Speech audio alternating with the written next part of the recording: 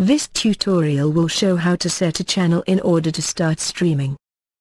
When started for the first time, the software will show only a single channel. For adding new channels, you must go to Channels menu and check Channel Options. Each of the channels can be added or subtracted by checking or unchecking the corresponding option. Each channel displays the type of the license available. In order to be able to work with a channel, you need to assign an input card and configure it. The preview will display accordingly, only after configuring the channel and feed it with signal.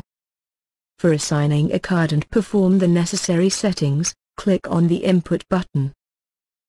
In the Input dialog, you can select the desired card, the type of the connection and the video mode by choosing it from the corresponding drop-down list. The settings are applied immediately after selection. The video mode drop-down list allows you to select the video mode. There is an auto-detect mode, but we recommend assigning the video mode manually.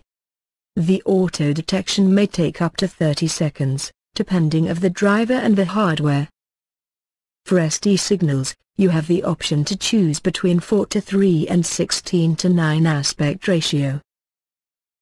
After configuring the input, the channel mini preview should display the incoming video. If there are problems with video mode or with the selected type of connection, the mini preview will display no video input. The installer supplies a preset for the first channel in order to simplify the streaming operation when started for the first time. Later you can edit it, or make other presets that are more suitable to your needs. The streaming can be started by pressing the Start button. Once the streaming process has started, the label of the button will show Stop. For stopping the streaming, you need to press the same button. In the next tutorial we will explain how to make a preset.